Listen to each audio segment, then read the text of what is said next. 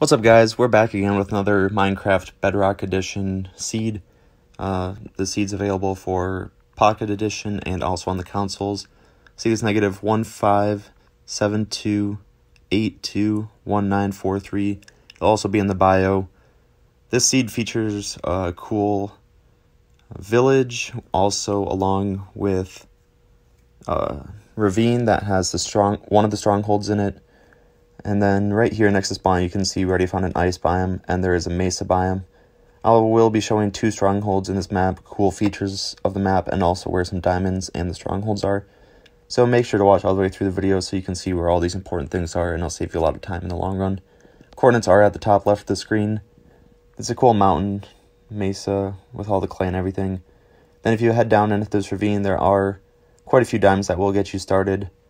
Once again, coordinates are up on the top of the screen. Here is a 5 vein of diamond.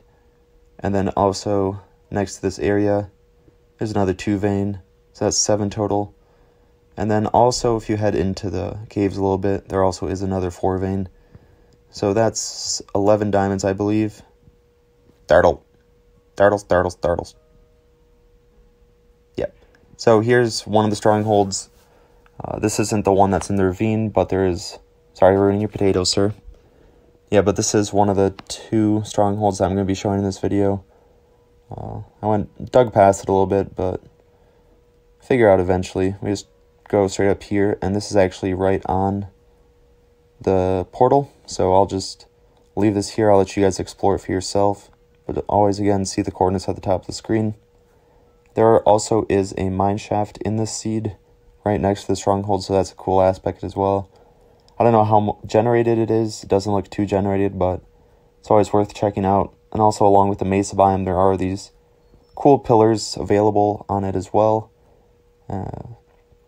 Another cool aspect of the Mesa biome, really big Mesa biome paired along with all these ravines. There's an underwater ravine if that's what your forte is. And then also, here's the final main talking point of this. There's a stronghold in the village. Right here you can see where the portal is, so if you need 2 portals for some reason, here's the other one, coordinates at the top of the screen. Hello, silverfish. But yeah, there's not really much in this ravine. I looked around for a little bit, didn't see too much. Wake up, it's time to it. It's time to like the video. I'll give you a potato if you like the video.